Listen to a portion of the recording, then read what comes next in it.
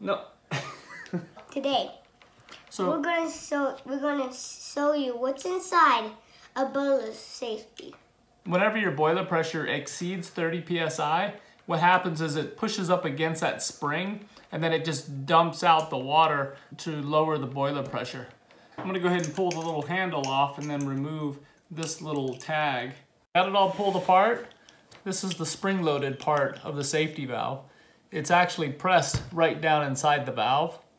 And then the very bottom here is just a rubber seal. That little rubber seal right there is what keeps the safety valve from leaking. The way I recommend testing these safety valves is to actually have the system under pressure, okay, usually around 12 to 15 pounds PSI.